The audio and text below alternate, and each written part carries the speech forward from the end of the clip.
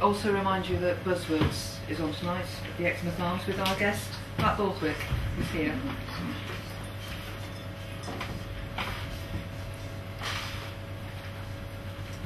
Ronan. She returns from the sea with a boy child, sand-coloured, quartz-eyed. She names him, plants their home in the centre of the land.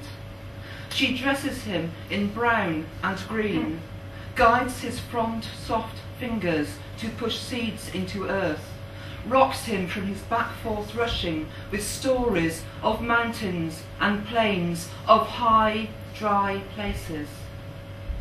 She banishes waves from the house, changes his alphabet, fish to fowl, shark to sheep. His hair floats around his head, catches the sun in winks of light, won't stay down when she brushes it. She strokes oil on his skin where it cracks dry, tutors the sibilance from his speech.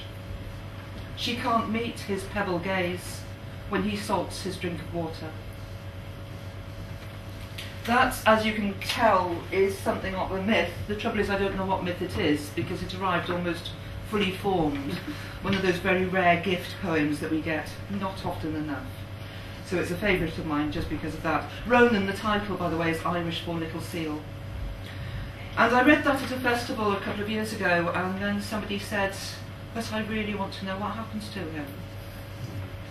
And because I didn't know the story it came from, I couldn't tell, so I had to write the poem to find out what happened to him. Literal. Become a man, he leaves the dry plain, finds a spring, a brook, a river.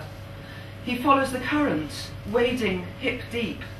His skin tingles and shrinks against his flesh.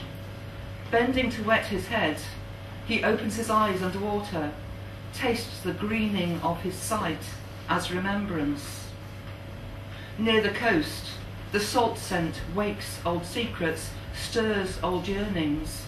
He runs over rocks, stumbles, throws himself into the shock of sea, where his legs kick together, power him into breakers that roar in celebration.